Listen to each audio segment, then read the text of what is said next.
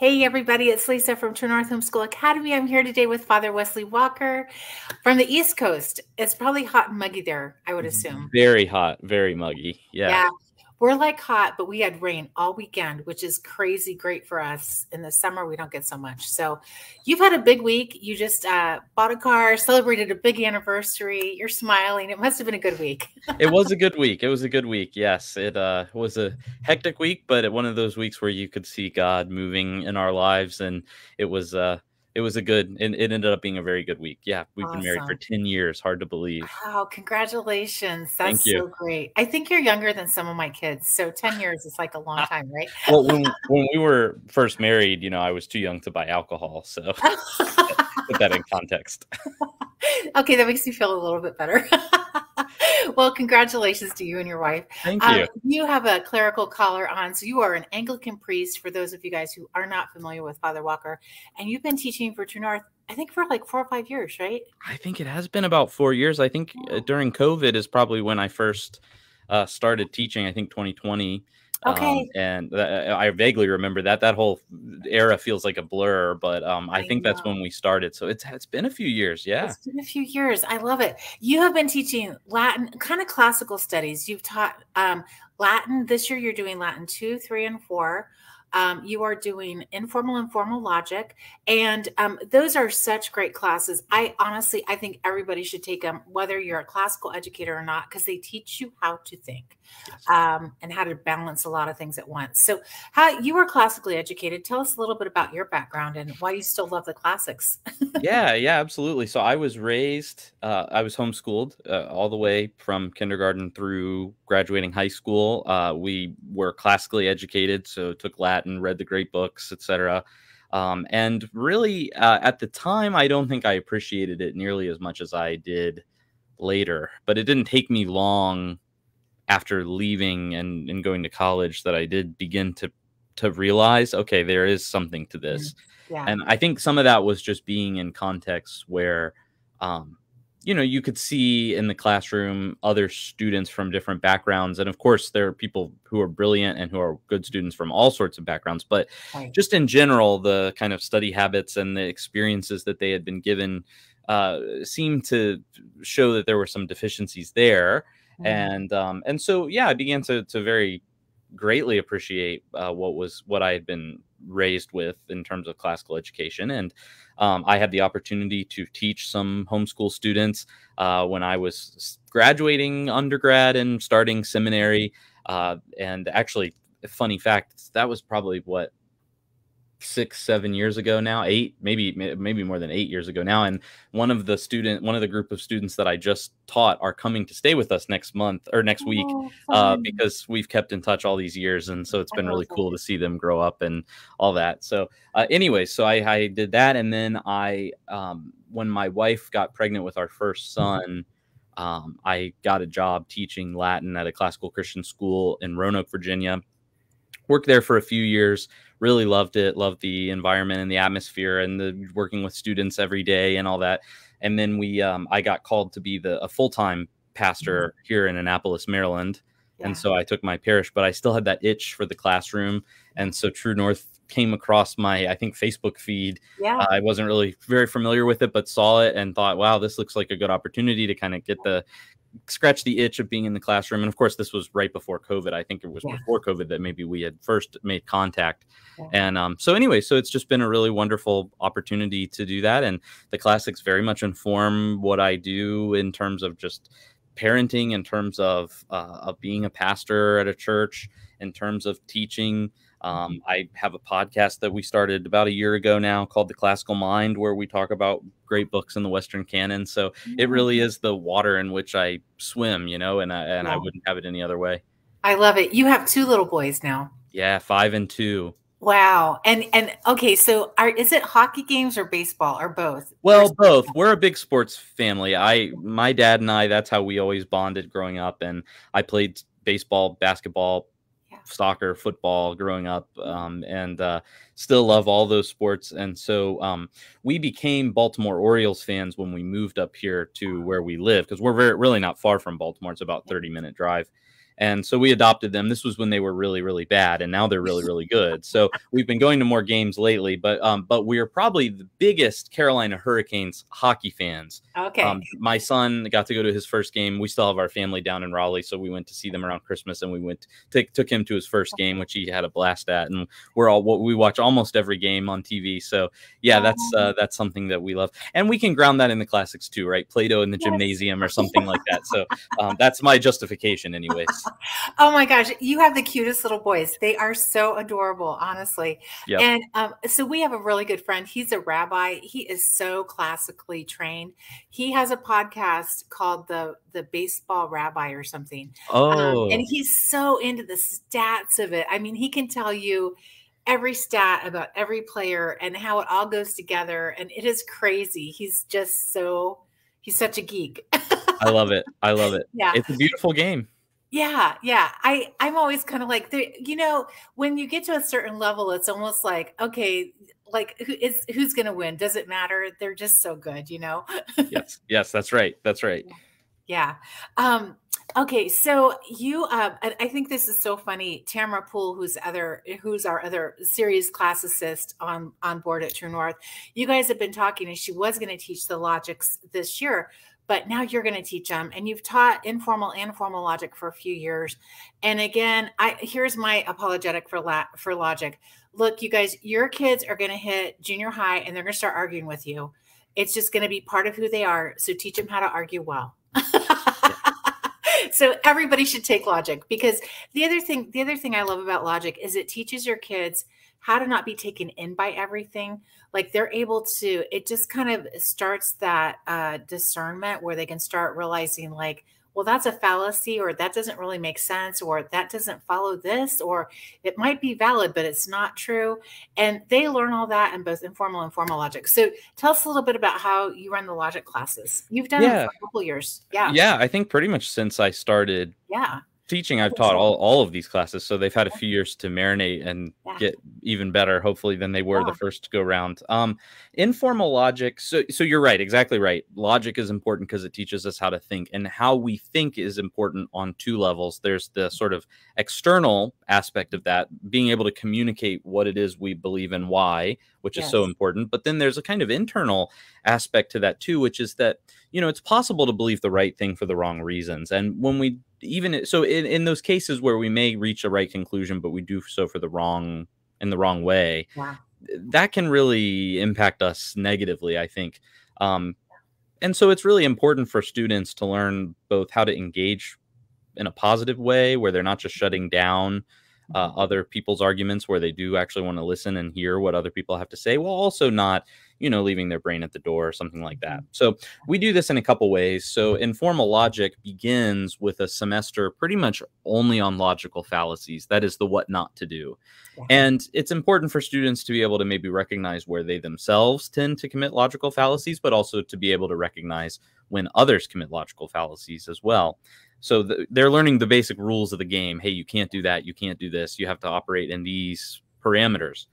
The second part of informal logic, the second semester, really plays into how to make an argument well.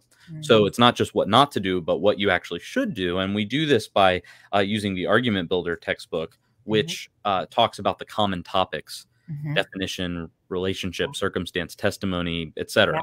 And those are really key in learning how to build a case. And so what you find is that logic is a portable skill. It's not just a logic class, but this is teaching your students to think in a way that will help them when they're doing math, when they're doing English, when they're writing papers, when they're giving speeches, when they're doing debate. Any area can benefit from a student having taken logic. So that's what we do in informal logic. In formal logic, there are some overlapping emphases. For example, we do a brief study on the fallacies, though that's not quite as thorough as the informal logic one.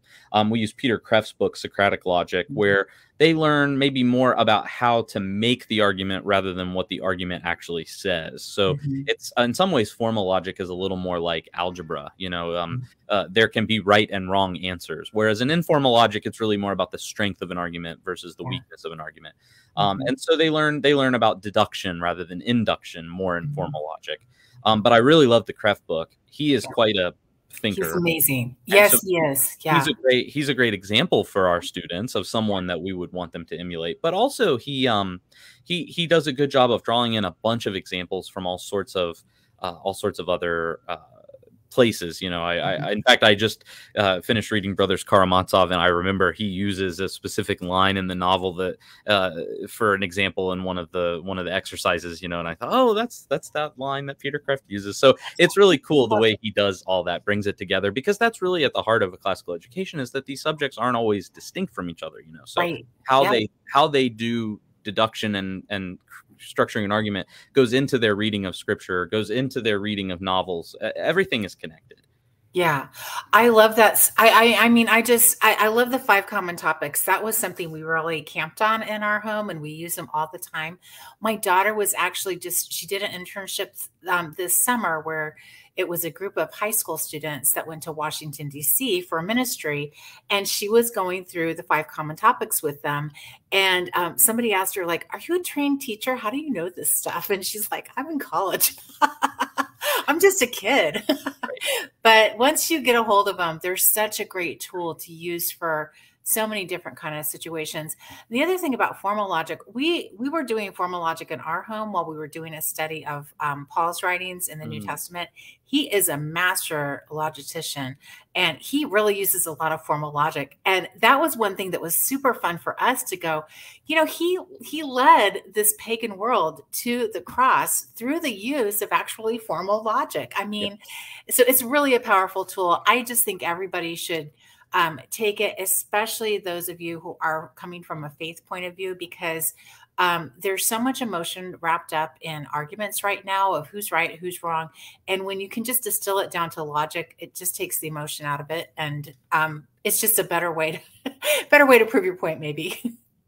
Yeah, oh, absolutely. Absolutely. And you're 100% correct about St. Paul being a master logician. I think St. Paul was he was so brilliant, you know, and he certainly would have been familiar, I think, with the writings of Aristotle, for example, which is where we get a lot of our logic from, you know. So he had all these tools and was able to really on a dime switch the way that he engaged with people. I mean, you even read the way he goes into a city, and he would go to the synagogue first until they kicked him out, and then immediately he goes to the Greeks, you know. And so I just imagine having to navigate those different cultural waters so quickly, but his ability to engage either of those audience doesn't seem like one was better than the other or weaker than the other. He was able to meet them kind of on their own terms and use their own tools. I mean, one of my favorite passages is Acts 17, where he starts quoting the pagan poets at the pagan philosophers. Your own poets have said, "In him we live and move and have our being." Yeah. That's a great example. Okay, well, I love logic. I mean, I'm not really great at teaching formal logic, but I do love it, and I appreciate it so much. And even if your kids, if at the end of a logic class, they don't feel like, hey, I can teach this. We've had some kids go through the logic class twice, especially the formal logic, because it is a discipline. I mean, it is, you just really have to work at it. But most kids find it to be a really satisfying and fun game. And they start really appreciating, like, wow, I can really make arguments with this and strategize how I'm getting what I need and want from parents even. Oh, absolutely. And I do think it's again, one of those things that overlaps a lot with math. It's important that we study math, even if you have no desire to be an engineer or a mathematician of some sort, because when you study math, you learn right order of things and numbers and ideas. And formal logic does that very similarly, you know. So, I mean, you do have to plot out an argument. If S, then P, P, then S, you know, is that a valid or an invalid argument, and why? What does it mean for a proposition to be an A proposition or an O prop? So you have to learn how to think abstractly and reasonably, but that's what's really important for us, because that's part of what being made in the image of God means, is that we're reasonable, rational creatures. And so we want to harness those powers that we're been given by God. Exactly. And again, just coming from a faith perspective, it helps your kids understand apologetics for why they believe. And that's more important than ever before. I was reminded of this statistic this weekend when we did our retreat. BJ pointed out, you know, 70% of American Christian kids are going to college, and by Thanksgiving, they have renounced their faith in the God of the Bible.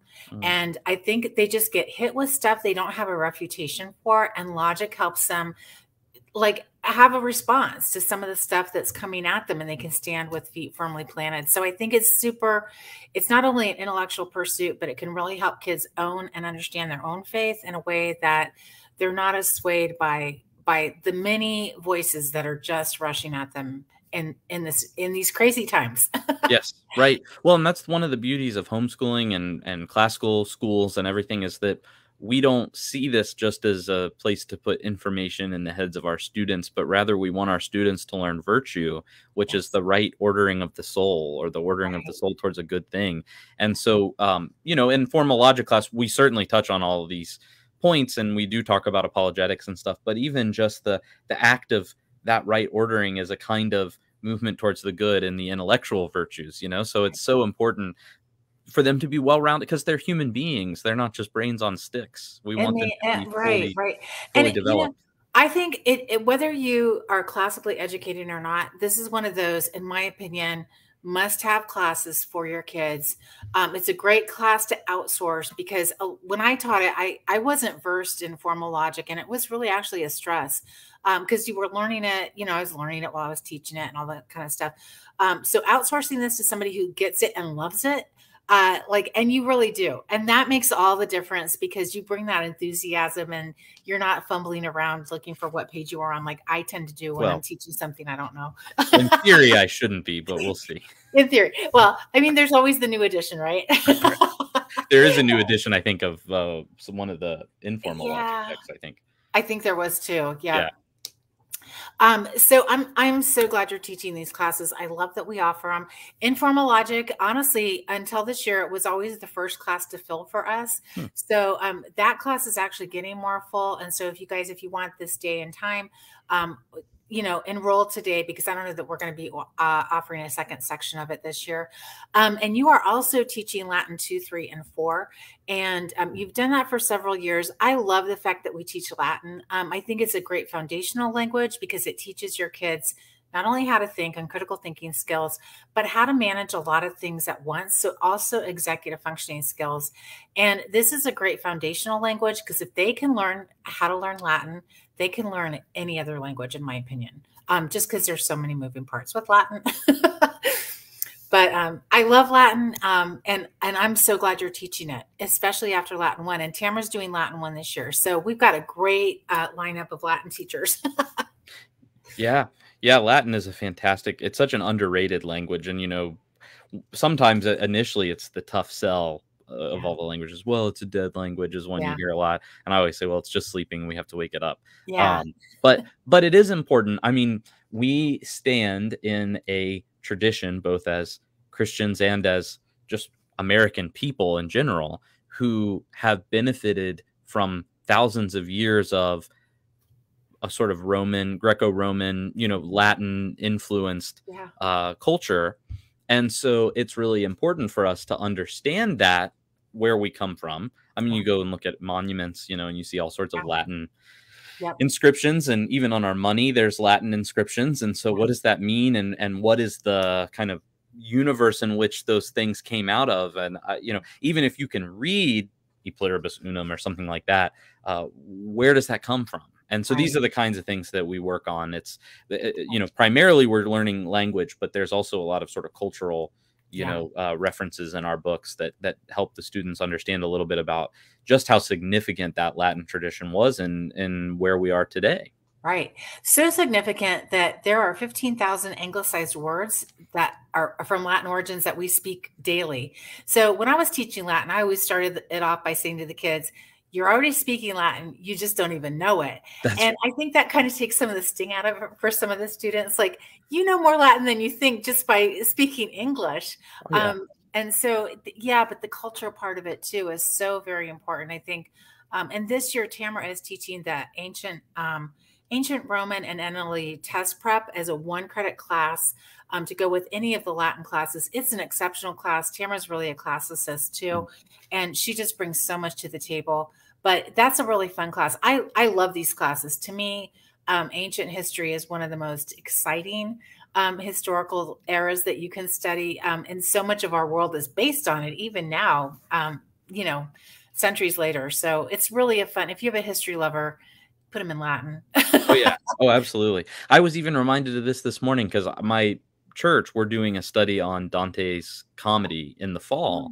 And so I was getting ready for it and I was going through one of the cantos, and you look at the names that he lists of all these people. I think that it's in limbo. They're going in the first circle. Yeah. And there he lists like 20 names back to back, and it's like, oh, you would learn that person if you took Latin. You would learn that person if you took Latin. You would know who that is if you took Latin. I mean, so many of them, because that's how pervasive it was. And so you think about how influential the comedy is. I mean, even for people who may not subscribe to all of its finer theological points, it's still, in terms of imagination, something that has so shaped the milieu in which we swim. And so then you think about, well, who influenced the author of this work? Well, all these great Roman writers. So there's so much there. It's such a rich language. It's so fun to be able to pick up the Latin Vulgate or a church father or a Roman poet or someone and just be able to read it. I mean, that's such a rewarding experience, I think, for a student. And it's something that I try and do as much as possible. Bring in some primary text, you know, bring in a couple Bible verses and let's look at it in Latin. Bring in a couple lines from a poem.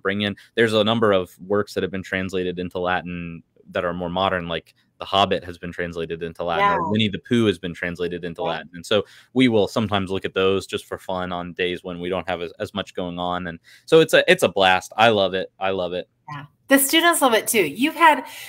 We've had several students go all the way through Latin 4 with you. Some of them started in 5th grade with Latin 1, and they successfully went through Latin 4. I think before they hit high school, they had 4 years of Latin credit, and then they jumped into a modern language. And the modern languages, especially if they're Romance languages, they don't even break a sweat when they go do that. And we've had several kids who are doing a second language while they're studying Latin at the same time at True North, and they're not stressed by it. They just think it's a fun puzzle. My son used to say Latin is just like Legos with language. You just have to figure out where to put all the blocks and organize them and then just put them together, and it's just a blast. So yeah, he really, although he's glad he's not teaching it anymore. Sure. So he graduated from college and now he has an actual job. Right. Yeah, but so you guys, if you have any questions about Latin or about the formal or informal logic, Father Walker's also taught several Bible classes for us. I don't think you are this year. You're kind of maxed out with some other things you have going on in your day job kind of life, because you do work full time. We might bring those back, but we do have some other Bible classes if you're interested. But again, if you guys have any questions about the formal or informal logic or Latin, feel free to drop a comment here or head on over to the Homeschool Looks Like Tribe. And if Father Walker doesn't see it, I'll pass the message on along to him. We've had several people ask about classes as they're transferring from one school to maybe homeschool or to an online program. Where does my student fit in? And if I can't help you with the placement, I will get you in touch with the teacher, because in my opinion, placement is so key to success and so many things with education. So we're not interested in just selling you the class and leaving you out to hang. We want to make sure that your kids get into the right place and that they can really succeed. That just brings us so much joy to come alongside you and your family and just see your kids wildly successful with what they're studying. That's our happy place at True North. Absolutely. Yeah. So, okay. Anything else you want to tell everybody before? I mean, I hate to say it's the end of summer. That just makes me sad. Yes, it feels like it has just flown by. I was so looking forward to this summer, and ended up just every little thing, was piled up, and it wasn't much of a break. But that's not a bad thing. It's just the reality of it, Yeah. No, I don't think I have a ton to add, other than that I'm just very excited about this school year again, and I'm looking forward to seeing students who have been in True North before, but I'm also looking forward to making new connections and meeting new students and working with them, and can't wait to see them flourish as both as intellectuals, but also as human beings. As human beings. Yeah, that's a great way to end. Well, thanks. Great to talk to you. And I hope you're in air conditioning. Yes, I do. In fact, I have a window unit right off to the side. So I'm cool. Yeah, that's awesome. Okay. You guys, if you have any questions, let us know. And we'll be back this week with more Meet the Teachers. Rachel Marguillon's coming, and she's a French gal. So more great language stuff coming your way. Father Walker, thanks so much. Thank you so much. We'll see you soon. Thanks. Okay. Bye, everybody.